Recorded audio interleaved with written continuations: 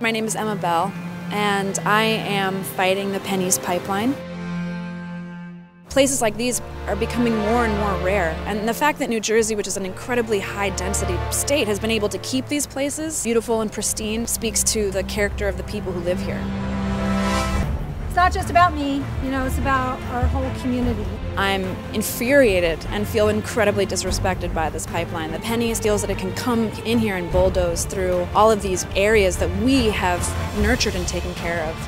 That kind of mentality around energy needs to be stopped. There's no need. It makes you ask the question, why? Why are they really doing this? It's not for the people's benefit. In light of current politics, it's increasingly important that people turn their apathy into passion and show your support. That's one of the main ways that we defeat something like this. It's the power of the people.